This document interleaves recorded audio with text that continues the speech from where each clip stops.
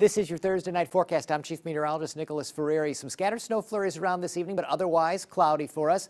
Temperatures drop in the 20s here in the evening and stay in the 20s overnight. We'll end up in the low 20s by tomorrow morning.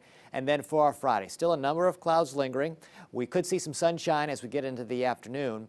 And then we advance into our weekend. Conditions are dry to start off the day on Saturday, but there is a chance at some scattered rain and snow showers, light, showing up over the course of the day. You see Futurecast start to key in on those as we get later on into the afternoon.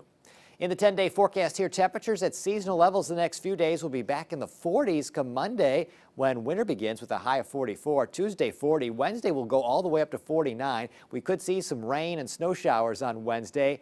Then things turn much colder by the time Thursday gets here. Thursday, of course, Christmas Eve, a high temperature of only 28. Christmas Day on Friday, only 20 for our high temperature. You do see some snowflakes on Thursday and Friday. We're talking about just some light stuff and only a slight chance that it develops.